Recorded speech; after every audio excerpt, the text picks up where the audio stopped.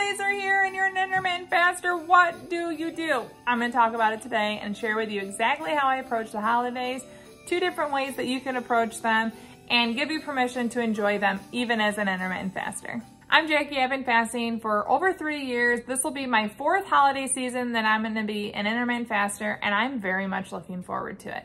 Here's the cool thing. Fasting is so flexible. I move my eating windows to the things that are important to me. That means Halloween parties, Thanksgiving dinners, Christmas Eve, New Year's Eve, Christmas Day, all the things I make room for, and I really, really enjoy it.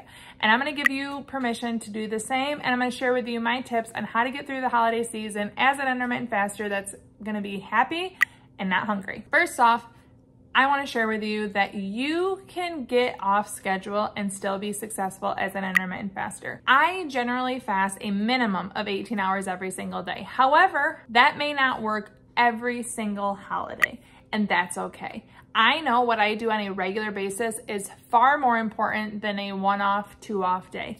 So if you're invited last minute to a Friendsgiving and you suddenly want to participate and you didn't have your eating window planned for a certain time, go enjoy it. When you allow yourself to flex and you allow yourself to maybe have a shorter fast and a longer eating window, but enjoy a day, and then you move on and you get back to your normal, you're gonna see that fasting allows you to make those flexible moves, but still continue to enjoy food and enjoy life.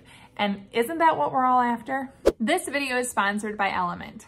Element is one of my key factors in having successful down days before an up day. So if you're planning to do a down day before a holiday event or any fun up day of eating, one thing that makes it much easier is to make sure you don't have electrolyte deficiency or an imbalance, and taking raw unflavored Element in your longer fast can really help with that. For me personally, it helped keep away sore legs that I used to have in my fasts that were about 1 to 2 days beyond that 24-hour mark. I always would get sore legs, and I no longer have that issue since I take Element in my longer fast.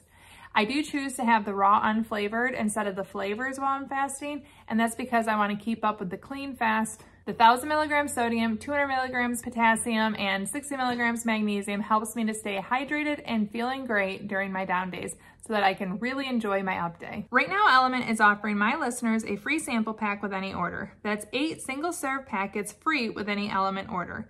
This is a great way to try all 8 flavors or share Element with a salty friend. Get yours at drinkelement.com/fastingfoodie. This deal is only available through my link. You must go to drinklmnt.com/fastingfoodie. Thank you so much to Element for sponsoring this video.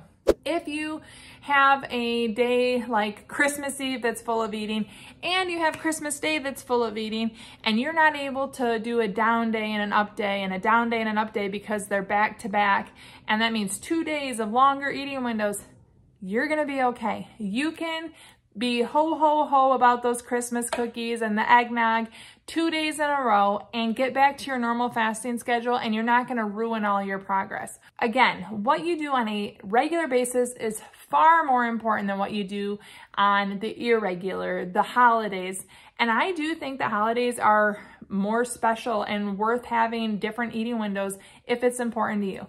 I love the holiday gatherings where I get to see aunts, uncles, cousins, grandparents, and part of that is their fun dishes that they make.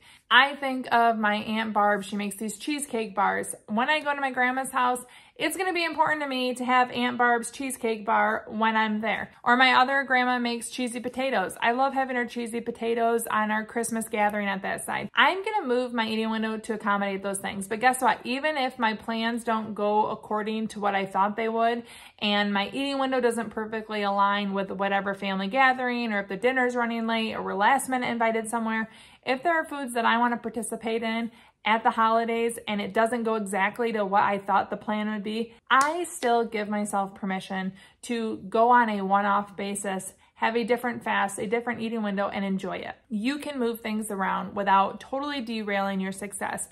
What you do on a regular basis far outweighs those one-off, two-off flexibilities. Do you want to flex all the way from October to January? Absolutely not, but you can make room for the special events that happen. And the other way you can approach it, and this is what I try to do, but I can't always do it perfectly, is if I know I'm going to eat a lot on Halloween. I probably will. We'll probably have some sort of a fun dinner. We're gonna go trick-or-treating. I might have a drink out while we're trick-or-treating and then sample candy when we get home. That kind of longer and more treat-filled eating window is not my normal. But guess what? I'm gonna make sure that I have probably a down day on October 30th, so that October 31st, when I might go to the 1st grade party and the 5th grade party at my kids' school, I'm gonna be able to have an eating window that's longer because it's an up day and I planned for it. And then if I'm eating from lunch at my kids' school all the way through dinner time, that up day was planned. Now, do I think that everyone has to plan every single holiday to be an up day, have a down day the day before? Absolutely not. We just talked about it. If things go off plan and you didn't get to plan for it, I still think it's important to give yourself the flexibility. But if you have the ability to do a down day and then an up day, that is my preference because I like having it be planned. I like to have the structure of the down day and the freedom of the up day. It feels really good for me, and then it feels like I'm doing it according to plan.